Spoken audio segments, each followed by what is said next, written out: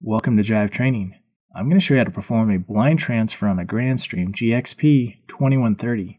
A blind transfer routes a call to another party without speaking to them first.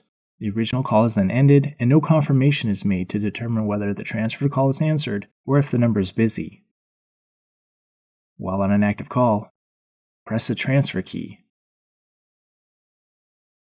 Dial the internal extension or external number. Press the send key before the destination party answers. To transfer a call directly to voicemail, dial 0 plus the extension number. If you have additional questions, please read our online documentation or contact our support team, who'd be glad to assist you.